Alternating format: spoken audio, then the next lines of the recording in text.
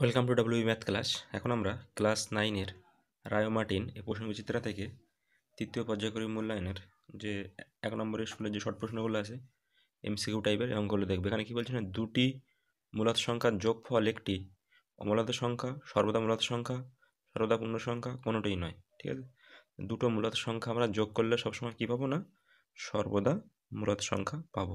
ঠিক আছে, এটা হবে।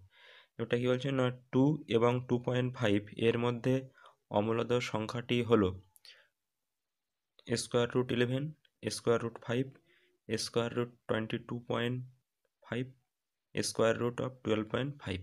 ঠিক আছে, তাহলে এখানে আমাদের 2 এবং 2.5, 2 এবং আড়াইয়ের মধ্যে একটা মূলত সংখ্যা বলতে হবে। ঠিক আছে, প্রথমে আমাদের অপশান কি আছে না, রুট ভাগ 11 আছে। তাহলে যদি আমরা 11কে বর্গমূল করি তাহলে এখানে আমাদের 2 খালে 4 হবে, 3 খালে 3 তিরিকে 9।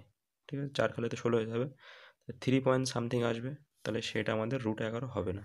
ঠিক আছে, রুট 5কে যদি আমরা বর্গমূল করি তাহলে আমরা এখানে 2 খালে 2 দুগুণে 4, 1 আছে। ঠিক আছে, দশমিক দিয়ে আমরা দুটো এখানে নিব, তাহলে আমরা 2 পয়েন্ট কিছু একটা পাবো। ঠিক আছে, তারপরটা কি হচ্ছে না, রুট ওভার 22.5, 22 মানে প্রথমে এরকম যাবে, বাঁদিক থেকে আসবে, এই ডান দিয়ে দ্বিগুণ এদিকে থেকে যায়। ঠিক আছে, তো 22 মানে আমার এখানে 4 খাবে, 4 4 16, 4 পয়েন্ট সামথিং হবে, তার মানে এটা হবে না। ঠিক আছে, 12, 12 মানে আমাদের এখানে 12 হয়, তাহলে এখানে 3 খাবে, তাহলে 3 পয়েন্ট সামথিং হবে, তাহলে আমাদের এখানে কী হচ্ছে না, রুট 5টা হবে, 2 পয়েন্ট সামথিং হবে। ঠিক আছে, 2-এর ডবল এখানে কত হয়ে যাবে, 4 হয়ে যাবে, তারপরে দুটো এখানে 2 খাওয়াবো, এখানে একটা 2 খাওয়াবো, 2 দুগুণে 4, 4 দুগুণে 8। ঠিক আছে, আরও হবে দশমিকের পরে 2.2 আরও সামথিং আসবে, তার মানে এটা আমাদের এখানে কী হবে, রুট 5টা হবে। ঠিক আছে, এবার এটা কী বলছে না, x to the power 7 into x to the পাওয়ার 5 এর মানটা কত হবে। ঠিক আছে, গুণের সময় কী হয় না, পাওয়ারে যোগ হয়ে যায়। ঠিক আছে, এক্স টু দি পাওয়ার 7 আছে, আর একটা কী আছে, ইন্টু এক্স টু দি পাওয়ার -5, তাহলে এটা কী হবে, এক্স টু দি পাওয়ার পাওয়ারে যোগ হবে 7 - 5, এক্স স্কোয়ার হবে। ঠিক আছে, 7 থেকে 5 বাদ দিলে 2 থাকে, তাহলে এখানে যে অপশানগুলো আছে এর মধ্যে তোমরা এক্স স্কোয়ারটা দাগ দিয়ে দেবে। ঠিক আছে, এবার একটা কী বলছে না, এবিসি ঋণাত্মক বাস্তব সংখ্যা হলে square root A inverse B, square root B inverse C, square root C inverse এ। ঠিক আছে, এই এ to the power -1 A inverse বলা হবে। এই মানটা কত হবে, তাই আমরা একটা অঙ্কটা তুলে আমরা সূচকের নিয়মের সমাধান করলে দেখতে পাবো কত হবে, যে এ টু দি পাওয়ার -1 বি, আরও দুটো টার্ম আছে, দুটো টার্মটা কী আছে, B to the power -1 C, C to the power -1 C, C to the পাওয়ার -1, তাহলে কী হবে না, এ হবে। ঠিক আছে, এটা আমরা কীভাবে সমাধান করবো না, যদি আমাদের এরকম এ থাকে তাহলে আমরা এ টু দি পাওয়ার 1/2 লিখি। ঠিক আছে, তাহলে এটা আমরা কী করবো না, এ ইনভার্স বি আছে, টু দি পাওয়ার 1/2, এটা কত, বি ইনভার্স সি আছে। ঠিক আছে, টু দি পাওয়ার 1/2 হবে, আর এটা কী হবে, C inverse A to the পাওয়ার 1/2। তাহলে 1/2টা এর ঘাড়ে পড়লে এ to the power -1/2, B to the পাওয়ার 1/2, যখন এটা করবো তখন B to the power -1/2 into C to the পাওয়ার 1/2, এটা যখন করবো সি টু দি পাওয়ার -1/2। ঠিক আছে, এ টু দি পাওয়ার 1/2। এবার আমরা কী করবো না, পাওয়ারে যোগ হবে, এর পাওয়ারে কী আছে, -1/2 প্লাস 1/2, তাহলে এ টু দি পাওয়ার -1/2 প্লাস 1/2। এবারে গুণ আছে, এখানে বি টু দি পাওয়ার কত আছে, 1/2, এখানে -1/2, সি টু দি পাওয়ার কত আছে, এখানে 1/2 -1/2, তাহলে পাওয়ারে যোগ হবে -1/2, তাহলে প্লাস 1/2 -1/2 এটা যোগ করলে কত হবে, এ to the power 0, B to the power 0, C to the power 0, A to the পাওয়ার 0 মানে 1, বি টু দি পাওয়ার 0 মানে 1, সি টু দি পাওয়ার 0 মানে 1, তিনটে 1 গুণ করলে কত হবে না, 1 হবে। ঠিক আছে, তাহলে এর মধ্যে যে অপশানগুলো আছে এখানে তার মধ্যে তোমরা 1-এ দাগ দিয়ে দেবে। ঠিক আছে, যে 1 একটা হবে, অপশান নেই। এবারটা কী বলছে না, 4 টু দি পাওয়ার এক্স সমান 8 কিউব হলে এক্সের মানটা কত হবে।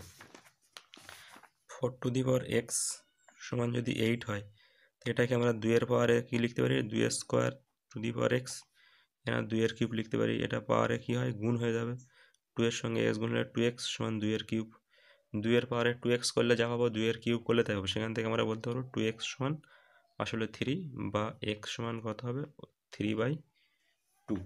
ঠিক আছে, এর পরের যে অঙ্কটা সেখানে কি বলছে না 5x+7y = 0, তো এটা 3/2 হলো। ঠিক আছে, 5x+7y = 0 সমীকরণের লেখচিত্রটি এক্স অক্ষের সমান্তরাল, ওয়াই অক্ষের সমান্তরাল, মূল বিন্দুগামী না 5, 0 বিন্দুগামী। তো আমাদের সরলরেখা দিয়েছে 5x+7y = 0, মূল বিন্দুর স্থানাঙ্ক হচ্ছে 0,0। যদি আমরা এখানে 0,0 বাম পক্ষে বসাই তাহলে 5 × 0 + 7 × 0, মানে এদিকে টোটালটা 0 হচ্ছে, এদিকেও 0 আছে। ঠিক আছে, তাহলে 0 0 স্যাটিসফাই হচ্ছে, তাহলে এটা আমাদের কি হবে না আসলে একটা মূল বিন্দুগামী সরলরেখা। এটা আমাদের এক্স অক্ষ, এটা ওয়াই অক্ষ বলি, এরকম মূল বিন্দুগামী একটা সরলরেখা পাবো। ঠিক আছে, তাহলে এটা আমরা ছয়টা কি বলবো না মূল বিন্দুগামী সরলরেখা। তারপর একটা বলছে যে x³ + 3x+4 এর একটি উৎপাদক x+2, x-2, x-1, x+1।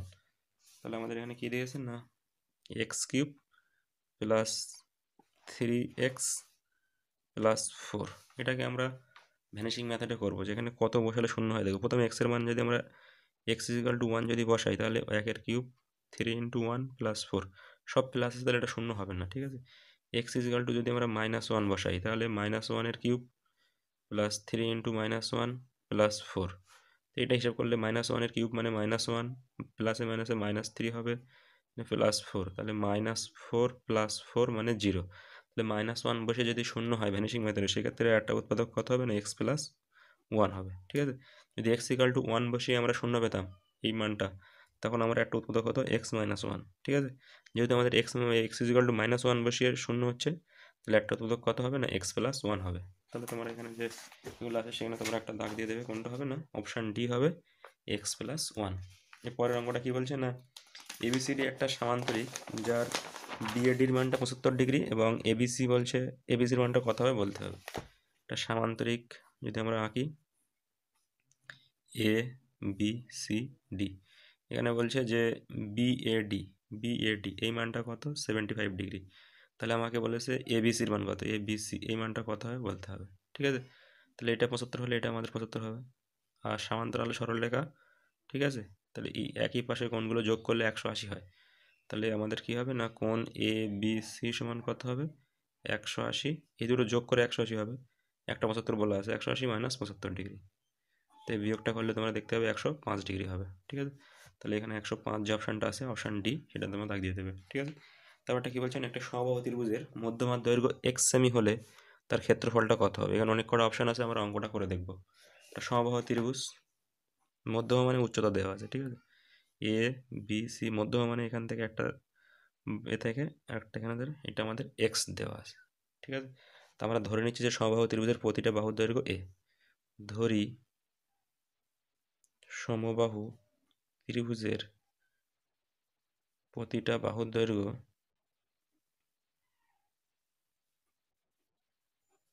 কত না এ সেমি। ঠিক আছে, তাহলে উচ্চতা কত হবে,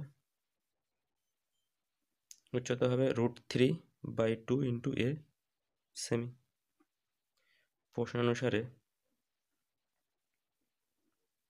মধ্যমার দৈর্ঘ্য এক্স সেমি, মানে আমাদের উচ্চতাটাই এ দেওয়া আছে এক্স সেমি। ঠিক আছে, এইটাই আমাদের মধ্যমা বলা হয়, যে একটা শীর্ষবিন্দু থেকে বিপরীত বাহুর উপরে লম্ব টানা। তাহলে এখানে কি হবে না √3/2 × এ, এটা সমান এক্স, বা এ সমান কত হবে, এই 2টা উপরে গুণ হয়ে যাবে, 3টা গুণ আছে এখানে চলে আসবে। তাহলে বাহু সমান কত পাচ্ছি, বাহু ধরেছিলাম এ, সেই এটা পেয়ে যাচ্ছি 2x/3। তাহলে ত্রিভুজের ক্ষেত্রফল কত হবে, সমবাহু ত্রিভুজের ক্ষেত্রফলের সূত্র আমরা জানি, সমবাহু ত্রিভুজের ক্ষেত্রফলের সূত্র হচ্ছে √3/4 × বাহুর স্কোয়ার। বাহু মানে এখানে 2x/3, তার স্কোয়ার, এত বর্গ সেমি হয়ে যাবে ক্ষেত্রফল লেখক। তাহলে এখানে √3/4 × 2x এর স্কোয়ার করলে 2 এর স্কোয়ার করলে 4, x এর করলে x স্কোয়ার, আর এখানে আছে কত √3 এসেছিলো, এটা √3 স্কোয়ার করলে 3 হবে। ঠিক আছে, তাহলে 4-এর সঙ্গে 4টা ক্যান্সেল হয়ে যাবে, √3 আর 3 কাটলে একটা √3 থাকবে। তাহলে এই ক্ষেত্রফলটা কত হবে x²/√3 বর্গ সেমি, এটা বর্গ সেমি হবে। তাহলে যেখানে অপশান আছে x²/√3 সেটা তোমরা দাগ দেবে। ঠিক আছে, এখানে অপশান সিটা হবে।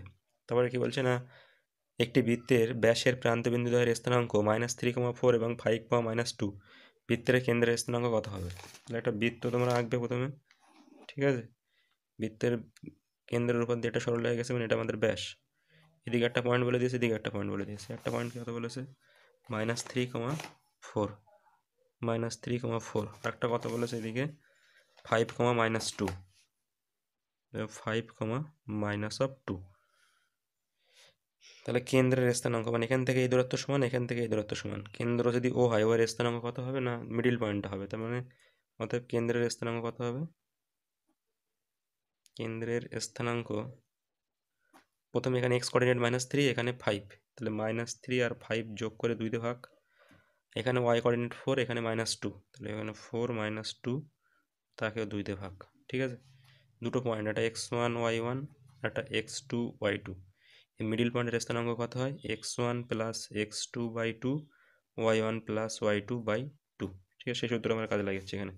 তাহলে এখানে কত হবে? 5 থেকে 3 বাদ দিলে 2/2, এখানে 4 থেকে দিলে 2/2, তাহলে 2 2 কেটে গিয়ে এটা 1 হবে, 1,1। তাহলে কেন্দ্রের স্থানাঙ্ক কত হবে? 1,1। তাহলে এখানে একটা অপশান তোমরা পাবে 1,1, সেটাতে তোমরা দাগ দিয়ে দেবে। ঠিক আছে, তারপরে বলছে যে একটি বৃত্তাকার বলয় 5 সেমি চওড়া বৃত্তের বহিঃব্যাসার্ধ দৈর্ঘ্য অন্তঃব্যাসার্ধ দৈর্ঘ্যের অন্তর কত হবে? ঠিক আছে, বৃত্তাকার বলয় বলতে আমাদের দুটো বৃত্ত থাকবে, একটা এরকম, ঠিক আছে, একটা এরকম। এইটা আমাদের এই যে দৈর্ঘ্যটা, এটা হচ্ছে আমাদের বলয়ের দৈর্ঘ্য। ঠিক আছে, সাপোজ ছোট বৃত্ত, তার ব্যাসার্ধ স্মলার, আর বড় বৃত্ত তার ব্যাসার্ধ হচ্ছে এখান থেকে এইটা হচ্ছে বড় হাতের আর। আমাদের বলেছে যে বহিঃব্যাসার্ধ মানে বড় আর, আর ছোট ব্যাসার্ধ মানে অন্তঃব্যাসার্ধ, তার অন্তরটা কত হবে? মানে এই পুরোটা, তার থেকে যদি এখান থেকে এটা বাদ দিই, তাহলে আমাদের এই যে এই বলয়টার দৈর্ঘ্য পড়ে থাকবে। বলয়ের দৈর্ঘ্য কত বলা আছে? 5। তাহলে আমাদের এটা হবে 5। ঠিক আছে, বহিঃব্যাসার্ধ অন্তঃব্যাসার্ধের অন্তর বা পার্থক্য কত হবে? না 5 সেমি।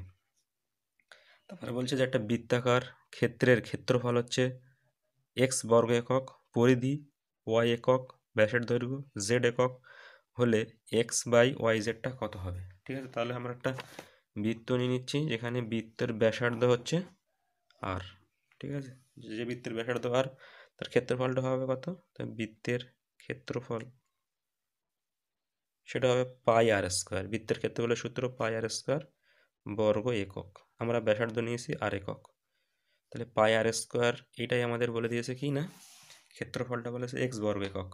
তো মানে বৃত্তের ক্ষেত্রফল πr², এটা হচ্ছে আমাদের এক্স। আর একটা কী বলেছে না, পরিধি।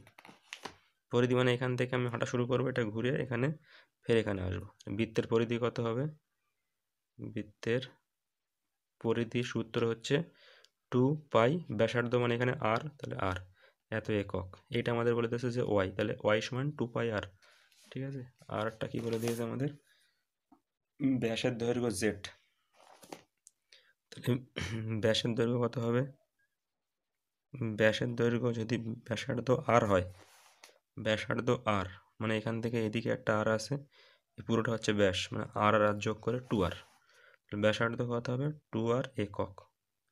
এটা হবে আমাদের জেড। ঠিক আছে, এখন আমাদের একটা মান বার করতে বলেছে। এখন বলছে যে x/y/z এই মানটা কত হবে? এখন x/y/z সমান x এর মানটা কত? x এর মানটা আমরা এখানে বলেছি ক্ষেত্রফল πr²। এখানে আমরা বসিয়ে দিচ্ছি πr²। ঠিক আছে, তারপর এখানে কি আছে না,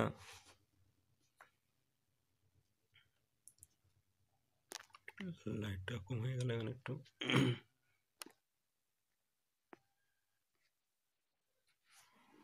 ঠিক আছে, এখানে তারপর কি বলা আছে না, ওয়াই মানে 2πr, যেটা আমরা 2πr দিলাম। ঠিক আছে, ইন্টু জেড মানে 2r, তো এটা আমরা হিসেব করবো। ঠিক আছে, হিসেব করলে কত হবে না, এখানে আর, এখানে আর, এখানে r² ক্যান্সেল হয়ে যাবে, পায়ের সঙ্গে পায়েটা ক্যান্সেল হয়ে যাবে, উপরে কিছু নেই মানে একটা 1 আছে, আর এখানে 2 আর 2 গুণ করে 4, তাহলে এটা কত হয়ে যাবে না 1/4 হবে। ঠিক আছে, তাহলে এখানে যে অপশানগুলো আছে এর মধ্যে তোমরা 1/4 দাগ দিয়ে দেবে। তারপর ওটা কী বলছে না, 1 থেকে 5, 6 থেকে 10 শ্রেণী দৈর্ঘ্য বলছে কত হবে? ঠিক আছে, শ্রেণী অন্তর, এটা আমাদের শ্রেণীর সীমানাটা বার করে নিতে হবে। শ্রেণীর সীমানা, তারপরে আমরা ধরো এখানে শ্রেণী দৈর্ঘ্য। ঠিক আছে,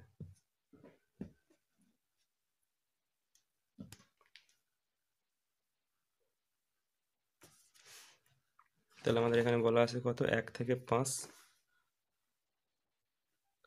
আর একটা বলা আছে কত না 6 থেকে 10।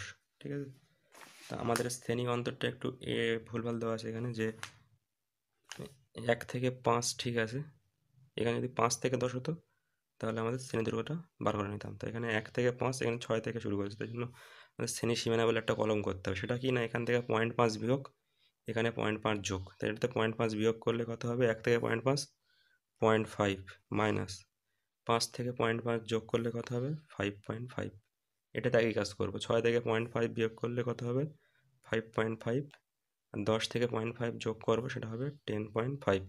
শ্রেণী দৈর্ঘ্য মানে কি হবে না, এই উচ্চ সীমা থেকে নিম্ন সীমা বাদ যাবে, 5.5 থেকে 0.5 বাদ গেলে 5 হবে, 10.5 থেকে 5.5 বাদ গেলেও 5 হবে, অর্থাৎ শ্রেণী দৈর্ঘ্য কত হবে না, 5 হবে। ঠিক আছে, তাহলে তোমরা এখানে 5 আছে, সেই 5-এ তোমরা দাগ দিয়ে দেবে। ঠিক আছে, তারপর শেষ যে অঙ্কটা এখানে কি বলছে না, একটি পরিসংখ্যান বিভাজনের তালিকায় বলছে যে একটি শ্রেণীর মধ্যবিন্দু হচ্ছে কত, শ্রেণীর মধ্যবিন্দু 10, এবং শ্রেণীর প্রতিটি শ্রেণী দৈর্ঘ্য কত, 6, তাহলে শ্রেণীটির নিম্ন সীমা কত হবে। ঠিক আছে, তাহলে আমরা ধরে নিচ্ছি যে ধরি শ্রেণীটির উচ্চ সীমা x আর নিম্ন সীমা y। ঠিক আছে, তাহলে আমরা কি বলবো না, মধ্যমান মানে x আর y যোগ করে 2 দিয়ে ভাগ করে, এটা হচ্ছে মধ্যমান, সেটা কত, মধ্যবিন্দু সেটা কত, 10, এটা 10 হচ্ছে, তাহলে এখান থেকে x প্লাস ওয়াই মানে এই 10টা এখানে গুণ হয়ে 10 দুগুণে 20, এটা আমরা 1 নম্বর সমীকরণ দাগিয়ে দেবো। ঠিক আছে, তারপরটা কি বলছে না, এখানে শ্রেণী দৈর্ঘ্য কত না 6, শ্রেণী দৈর্ঘ্য মানে হচ্ছে উচ্চ সীমা থেকে নিম্ন সীমা বাদ, মানে উচ্চ সীমা আমাদের কত x মাইনাস নিম্ন সীমা কত y, এটা কত হচ্ছে না দেওয়া আছে 6, সেখান থেকে এটা আমার 2 নম্বর সমীকরণ। এখান থেকে আমাদের কী বার করতে হবে, নিম্ন সীমা, অর্থাৎ y এর মানটা বার করে নিতে হবে। ঠিক আছে, তো আমরা কীভাবে সমাধান করছি, দেখো এখানে x প্লাস ওয়াই মানে 20 দেওয়া আছে, আর x মাইনাস ওয়াই সমান 6 দেওয়া আছে। আমরা ওয়াইটা কাটলে আমরা উচ্চ সীমা পেয়ে যাবো, চিহ্নগুলোকে চেঞ্জ করলে প্লাসটা মাইনাস, মাইনাসটা প্লাস, এটা মাইনাস হয়ে গেল, প্লাস এক্স মাইনাস এক্স কেটে গেল, প্লাস ওয়াই মানে 2y হলো, 20 থেকে 6 বাদ গেলে 14, বা ওয়াই সমান কত হবে, এই 14কে 2 দিয়ে গুণ আছে, 2 দিয়ে ভাগ করলে 7, তাহলে এটা ওয়াই সমান কত হবে না 7, অতএব শ্রেণীটির নিম্ন সীমা কত হবে না 7 হবে। ঠিক আছে, এটা তোমরা 7 লিখে দেবে। যদি বলে উচ্চ সীমা কত হবে, দেখো এক্স আর ওয়াই যোগ করে কত হচ্ছে 20, তাহলে এখানে যদি আমরা ওয়াইয়ের মানটা 7 বসিয়ে দিই, তাহলে 7টা দিক গিয়ে মাইনাস হবে, 20 মাইনাস 7 মানে 13 হবে, তাহলে উচ্চ সীমা কত হবে, এখানে জিজ্ঞাসা করে নিই, যদি জিজ্ঞাসা করতো তাহলে 13 হতো। ঠিক আছে, শ্রেণীটির উচ্চ সীমা কত 13, নিম্ন সীমা কত 7, এই দুটো যোগ করে 2 দিয়ে ভাগ করলে আমরা 10 পাচ্ছি, সেটা হচ্ছে মধ্যমান, আর উচ্চ সীমা থেকে নিম্ন সীমা বাদ দিলে 6 হচ্ছে, 13 থেকে 7 বাদ দিলে 6। ঠিক আছে, তাহলে অঙ্কগুলো কেমন লাগলো, ঠিক আছে তোমরা কমেন্ট করো, আর যদি কোনো প্রবলেম থাকে তাহলে সেটাও বলো। ঠিক আছে।